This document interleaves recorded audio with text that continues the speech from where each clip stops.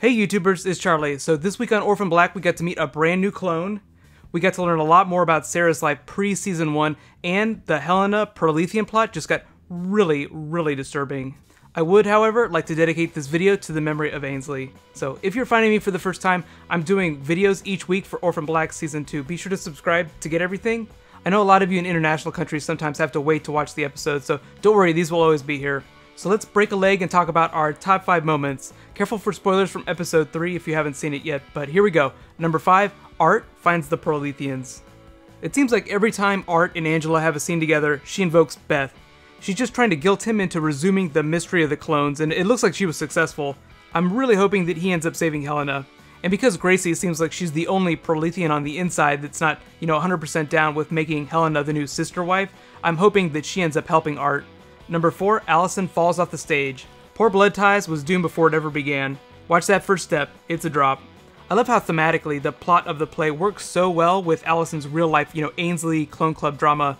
No surprise that she shotgunned a lot of pills and booze beforehand. Let me know if you actually thought that she was going to react like that on stage, or if you thought she would just, pull some great performance out of her butt. Tatiana Maslany in real life, if she had been performing that, say, like on Broadway, probably would have just pulled something out of her butt and won an Emmy. That's how amazing she is. It's so surreal watching Allison. It's an actor, Tatiana Maslany, performing a character, Allison, who's performing a play, Blood Ties. And even though Allison was supposed to collapse under the pressure, the whole thing was just amazing. We seriously need to make sure that Tatiana Maslany wins the Emmy this year. Number 3, meet your new clone, Jennifer. The body horror that was going on with the Cosima Delphine story this week was so hard to watch. Did you notice the way that she reacted whenever they were dissecting Jennifer? After all the tapes and surgery, it was like she had to watch her own slow, gruesome death. It's a real testament to how disturbing it was that the show just does an amazing job of putting you in her perspective. Who else laughed just a little bit whenever she told Delphine not to be a bitch and just tell her the truth? Even though the whole moment was just very somber, it was a very depressing moment because they had been watching Jennifer wither away in front of them. In case you missed it too, they identified that the autoimmune disease that was affecting Jennifer as well as Katya essentially started in the uterus. So any of the clones that are infertile right now potentially have this same issue that's going to be happening very soon to them. That includes Rachel, Cosima, and we're not quite sure about Helena yet, but because of the interesting nature of her biology, I think we can assume that she's probably fertile. Jennifer was the first clone to exhibit symptoms of this autoimmune disease, and in the timeline of the episode, she basically died 3 days ago. Number 2, the Proletheans force Helena to marry Henrik. The show hasn't been super clear on the technicalities of Prolethean marriage, but I bet that Henrik has been bound to multiple women. And in an episode where we had to watch Jennifer degenerate and then get dissected on a table, I feel like this Helena plot was way more disturbing.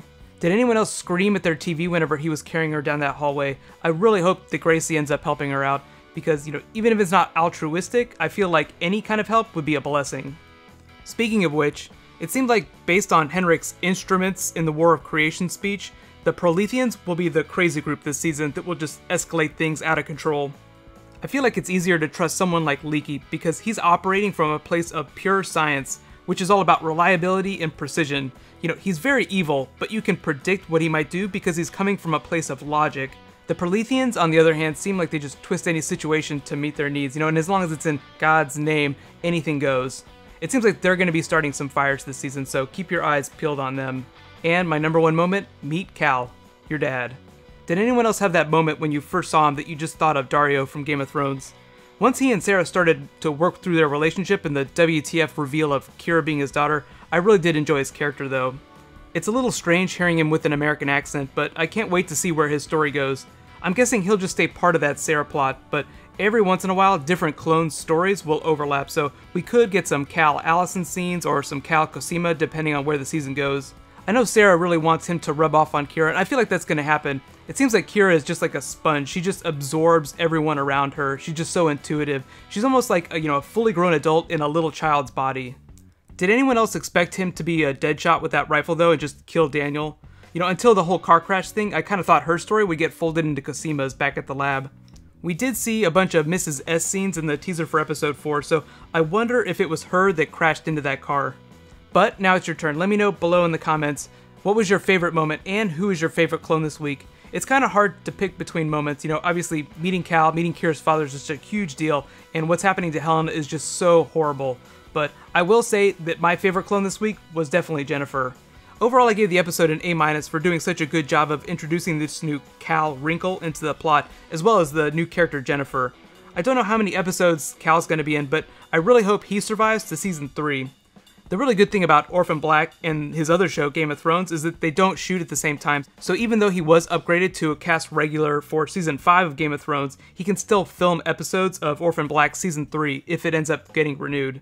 Speaking of actors though, I feel like we're all in agreement that Tatiana Maslany is a goddess on this show, but every time she introduces a new clone or a new character, I'm always just amazed by what she brings to the table. Just all the different nuances and tics that all the clones have is just mind-boggling. It's so amazing that she can juggle all these things in her head. I feel like if you asked her to, she could just sit in a room and do all the clones having a conversation with themselves. You know, just seamlessly jumping in and out of different characters, like a one-person clone club stage play, blood tie style. Allison should take some notes. Because the subplots in each of these new episodes has kept me so engaged, I've actually started to kind of forget a little bit about the overplot, you know, the Project Leda mystery, as well as the endgame of the Proletheans and what's going on with Leaky. It really is just a testament to the show that it can get so complex and stay so interesting without getting out of control. But at this point, are we even sure we know what the Proletheans would do with another Kira if Helena could really get pregnant? We know that Leaky is trying to patent human DNA, you know, they're just a mega corporation trying to get rich. Even if the Proletheans don't care about money, it seems like their end result will end up being the same though. Just a bunch of homogenized humans made in whatever they consider to be their perfect image. I wonder if in that scenario, everyone on the planet would just get married to each other in one big creepy binding ceremony. Ugh, yikes.